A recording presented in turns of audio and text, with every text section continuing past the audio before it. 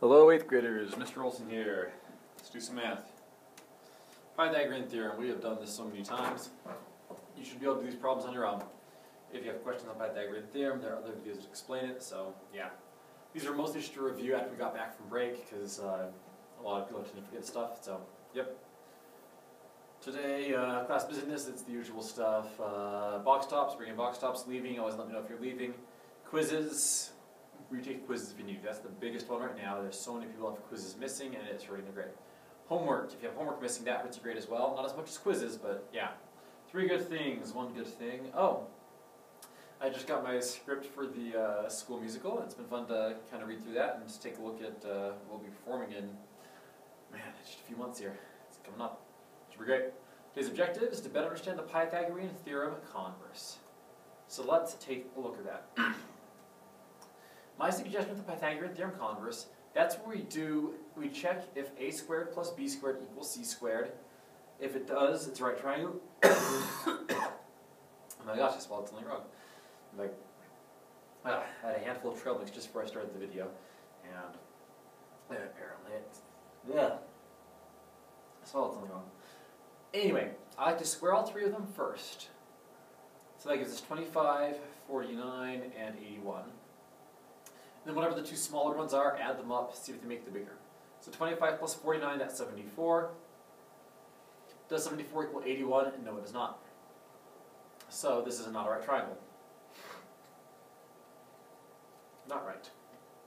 Not right at all. It's especially important to one like this, where we've got that square root, that we may not be sure exactly what that equals. We can still find if it's the right triangle, though. Just square all 3. So 6 squared, 36.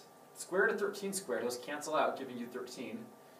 Turns out it's a lot smaller than 36, isn't it? 7 squared, 49. Let's write that better. There we go. Does 36 plus 13 equal 49? Indeed it does. So 49 equals 49, so it is a right triangle.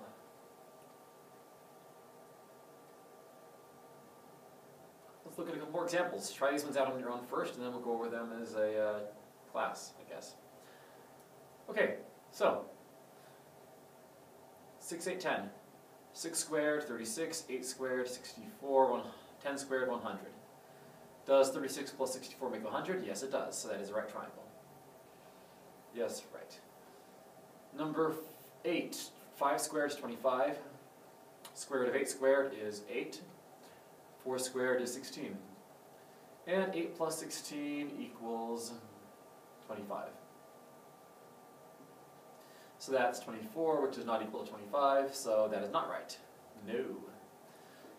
Square root of 5 square root 12 square root 13. Now you might think it's a Pythagorean triple, but it's an easy trap to fall into. Square that, 5. Square that, 12. Square that, 13. 5 plus 12 does not equal 13. It equals 17. And 17 is not the same as 13, see? So not right. This one here, square all 3.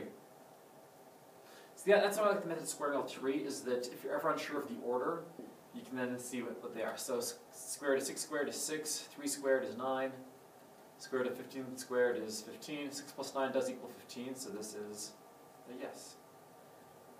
Here's one more set of problems. Try these on your own, and finish them on your own. I'm not going to go over them with you, because you should do something on your own, right? See you later. Have a great rest of your day. Bye.